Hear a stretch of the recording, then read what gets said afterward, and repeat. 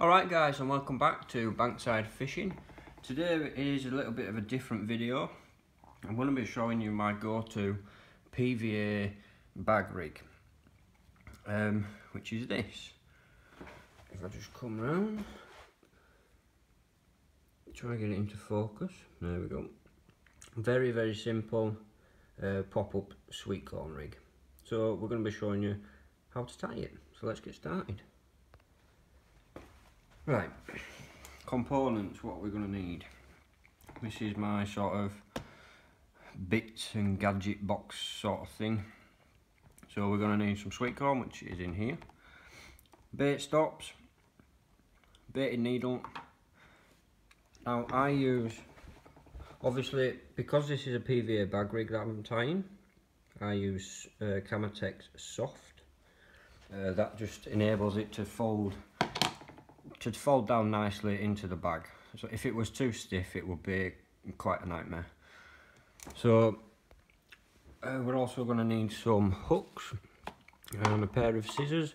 These scissors are absolutely shocking. I need to buy some new ones because they just don't cut anything. So let's get started. We're going to take off roughly, I don't know, 18 inches. So I'll get that cut. And to start with, we're just going to tie a simple overhand loop to create the hair.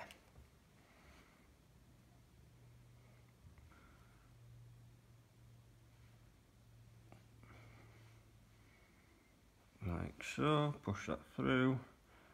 Normally I would use a baited needle for this because it can be quite fiddly.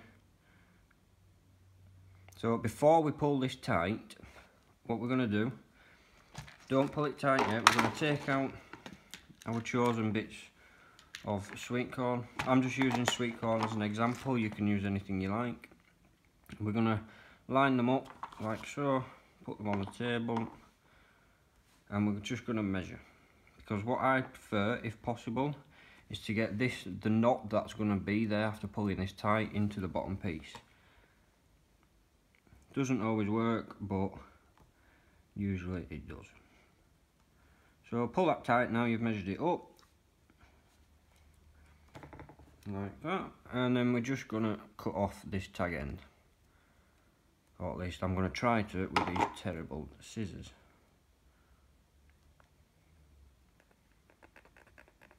This is what I have to do to get it through. Oh, still ain't cutting it. Normally, what I normally do is I use a pen knife. It's really sharp, but I don't really want to be doing that on video because it's also a little bit dangerous. So that is our hair. So up next we are going to get our bait straight onto the baiting needle, like so. And then we're just going to very simply put that through the hair and pull it on tight. Slide it down, slide it down. Like so. Next, bait stop. I can't bring it too close to the camera, otherwise it goes out of focus, unfortunately. So just put the full thing in there and we'll cut it off once we've got it tight. Otherwise it's too fiddly messing around with a little tiny bait stop on its own. So pop that in there, like that, and then pull down tight on both pieces of sweet corn.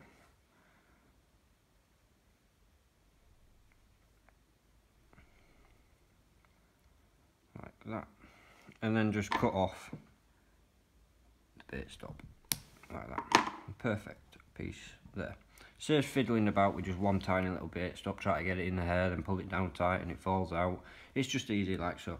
So as you can see, the knot is just about in the bottom piece, which is perfect. That's exactly how I wanted it. So next we're going to grab our chosen hook. Now these are mine for today. I'll try bringing it a bit closer so you can see, get in focus.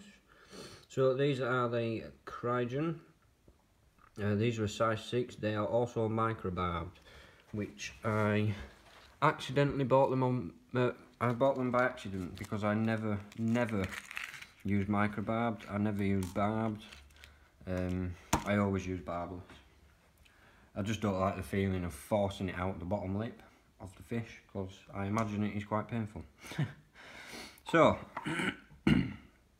what we're going to do before we put that on is we're going to just, at the very bottom below the knot, is we are going to strip back roughly ½ inch of braid, of coating, sorry. So we're going to strip back about that much if possible. So I'm going to do that with my teeth because my stripper tool is somewhere else.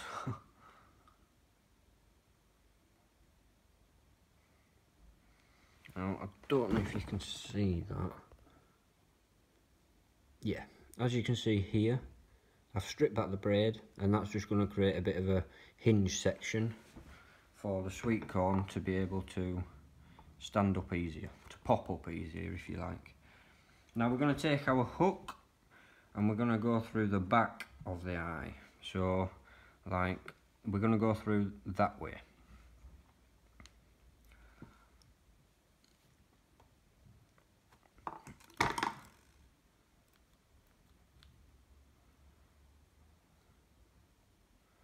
As I said before, my scissors are shocking, so I'm just going to try and create a cleaner knot, a cleaner cut, sorry, to get it through the eye a lot easier.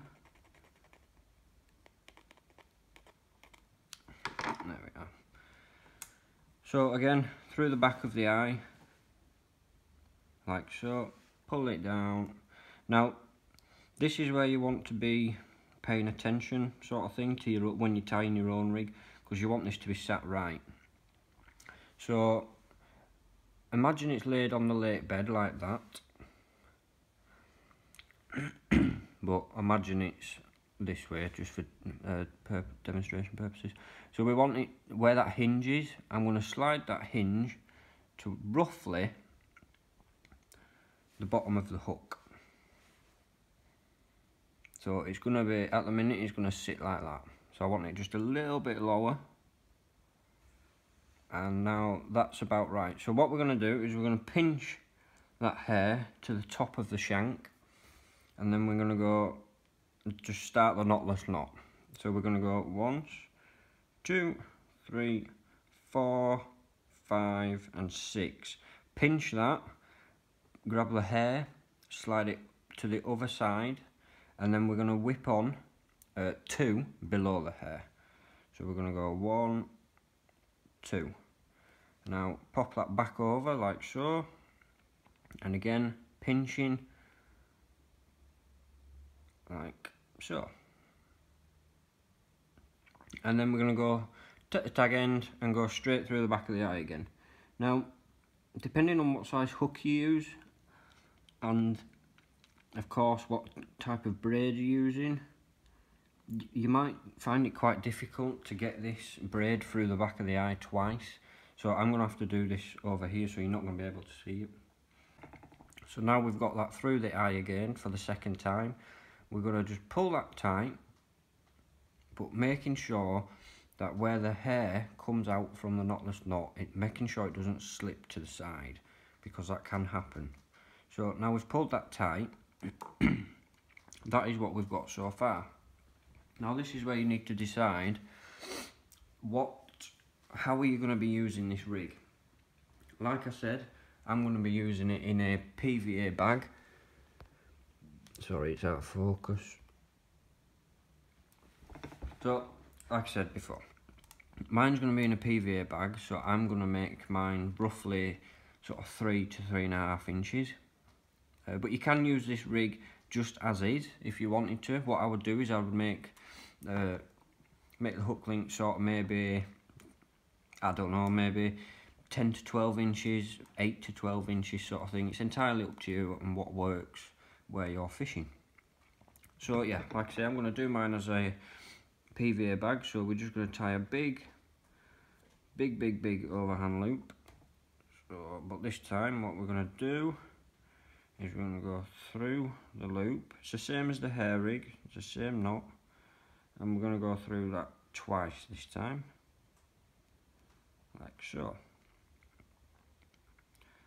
Slide the knot up a little bit and just pull that tight.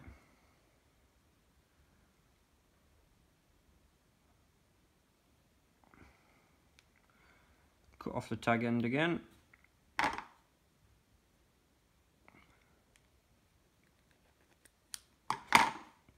Now one little tip I will give you, if your scissors are like mine and are just completely rubbish and they leave a bit of a frayed bit like this, get a lighter and just blob it down, but obviously be careful because you don't want to be melting the rig you've just tied.